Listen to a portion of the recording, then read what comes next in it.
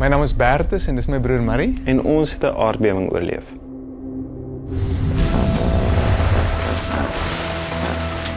En so op die 26 Desember 2004 het een van die grootste aardbewings of een van die grootste natuurrampe in die geskiedenis die aarde geskit. Daar was 'n aardbewing van tussen 9.1 en 9.3 wat die suidooste van Asië getref het. Giant earthquakes are very infrequently. In fact, prior to 2004, in the whole history of seismology, there were really only about 2 known. A great earthquake is a magnitude 8 and above. En daarna 3 tsunami-golwe gevolg wat omtrent 230.000 mense doodgemaak het. Daar was kinders gewees van 5 jaar oud wat pa, ma, al hulle boeties en sissies verloor het. The Boxing Day tsunami was caused by movement along the boundary between the India plate, which is being subducted beneath the Burma plate. And that boundary is locked, and as it snaps during seismic slip by about 10 meters, it displaced the sea bottom and therefore the ocean mass above it, giving rise to the tsunami. So ek was op 'n span Suid-Afrikaners wat gegaan het om te help na die aardbewing en die tsunami, en ons was die eerste span Suid-Afrikaners wat in Indonesië aangekom het. So ons het 'n mediese span gehad en 'n psigososiale span, en ons het onmiddellik begin om mense te help. Ons psigososiale span het veral daarop gefokus om kinders en ander oorlewendes te help om met die trauma wat hulle beleef het om daaroor te kom. Ja, en toe het ons met militêre helikopters gevlieg van Banda Aceh 400 km langs die kus af tot by die stad Malabo. By daai hele 400 km was dit ongelooflik om die geweldige vernietiging te sien wat veroorsaak is deur die aardbewing en daarna deur die tsunami. Ja, dit lyk letterlik asof iemand 'n massiewe skraper gevat het en dit so van die grond af alles weggeskraap het.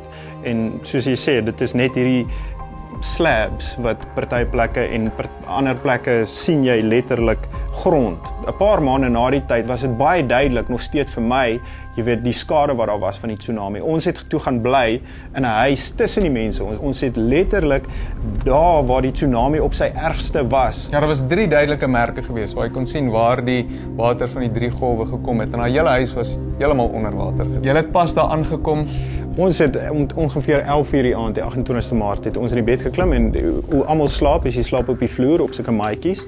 En ek was half deur die slaap en ek kon nie verstaan hoekom my bed so ruk nie. En toe besef ek, maar ek slaap nie eers op 'n bed nie, ek slaap op die vloer. En toe registreer dit by my dat hier's 'n aardbewing. En ek sê, Bertus, Bertus.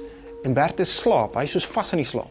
Ek sê vir hom, Bertus, en Bertus sit so regop, en toe hy so regop sit, toe staan sy hare so as heeltemal deur die slaap, en hy sê, "Huh? Ek sê hier's 'n aardbewing." En Bertus spring net op en hy hardloop uit. So a magnitude 8 earthquake is still a very large event, very severe shaking, damage, and so the experience would have been one of violent shaking of the ground, probably inability to walk, maybe even feeling nauseous.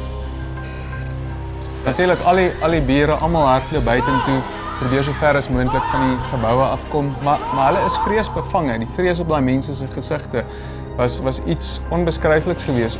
So hulle gryp ons toe, spring op hulle motorfietsies, kry ons agter op die motorfietsies en daar jaag hulle. En soos wat almal daar probeer uitkom, is dit chaos.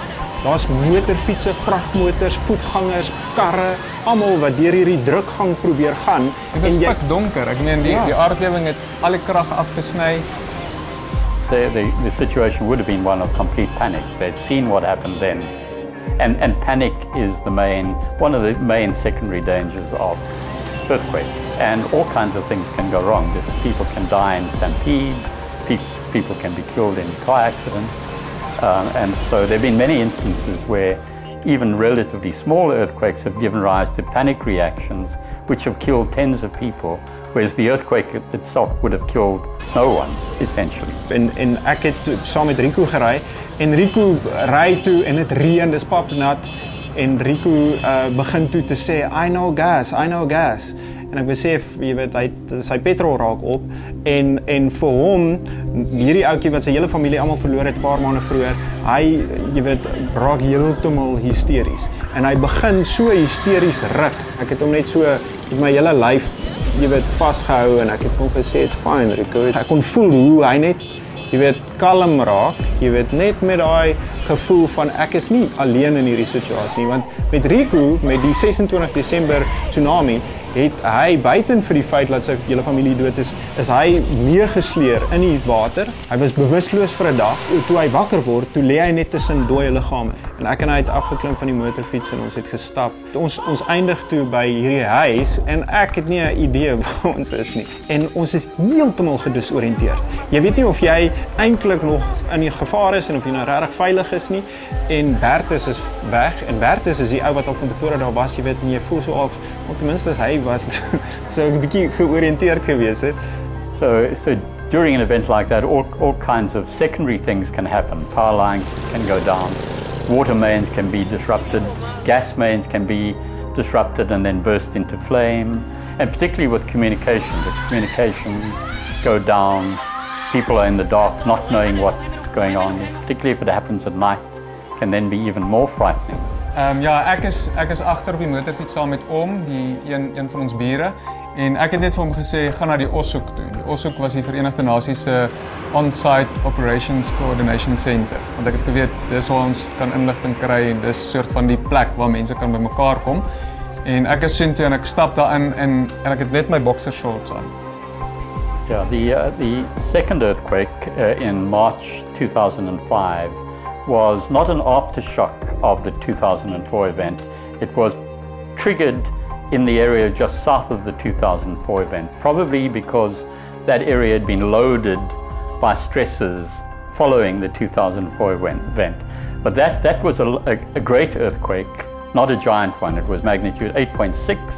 It was, in other words, about 7 times smaller than the magnitude 9 plus great earthquake. Ja, nee, ek dink daai oomblik toe ek agterkom, ek weet nie waar's my broer nie, ek weet nie waar's die res van ons span nie, het ek vir oom gevra, jy weet hy enige idee waarheen Rico hulle sou gaan, waarheen die ander ouens sou gaan, en hy het toe gesê ja, hy dink dit sou na die familie se huis toe gewees het of een van hulle familielede se huis wat op hoër grond was. So ons het toe soontoe gery en toe ek daar aanstap en ek sien Marie sit daar en ek sien Lise sit daar, toe is dit 'n ongelooflike verligting. So dit was baie lekker om te sien julle was okay. Maar die aardbewing het omtrent 1300 lewens geëis.